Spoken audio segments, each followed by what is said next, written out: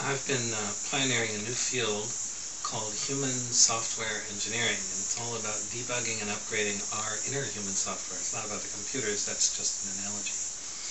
And I've discovered some amazing, remarkable techniques that can be used to really wipe out the underlying basis of problems like trauma, anxiety, heartbreak, emotional pain, all kinds of things that people in the past have typically really struggled with. And so these new techniques make it possible to change things like that in ways that have been, people haven't even been able to dream of that.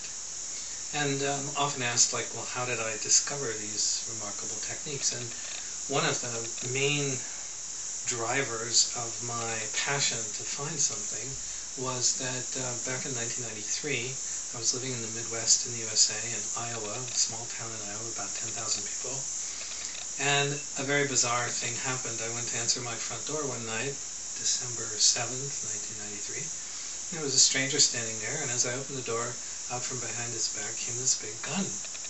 And he proceeded to shoot me in the chest. The bullet hit me right here. It was a .44. I found out later the bullet's about this big. Total miracle that it didn't kill me. In fact, total miracle it didn't lose any limbs or organs or anything like that. So, needless to say, I was a little bit traumatized by the event.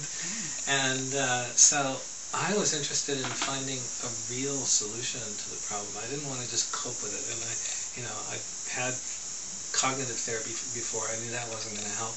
I tried the medications and drugs for a day. It turned into a zombie. I said, okay, that's enough of that. Don't want to do that. And so I wanted to find something that was a real solution.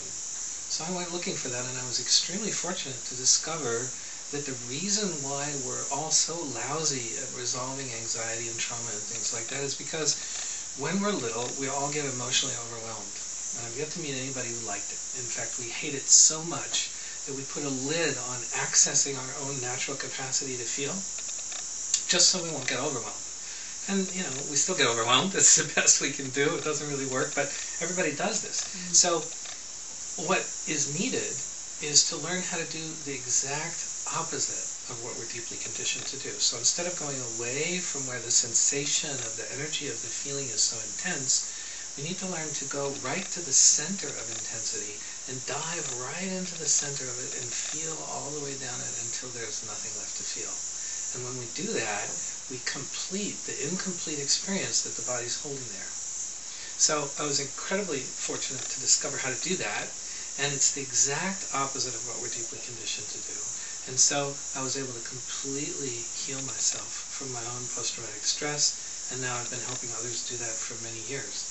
So these are remarkable new techniques. That's just one of them. We actually have 8 different techniques. There are 2 or 3 that we use all the time.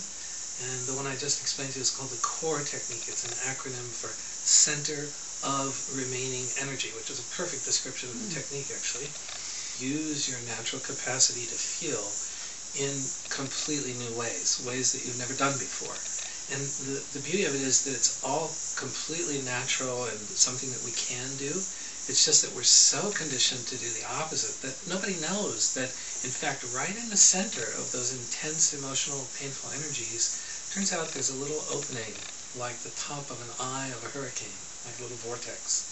And if you can get close enough that you can find that, and you just dive in and slide right down the center of that vortex funnel all the way to the bottom, you come out the bottom, and it's quiet and expansive, and the energy dissipates, and it's like burning off, like fog burning off in the morning sun. And when it's gone, and it doesn't come back, which is just magnificent. Yeah.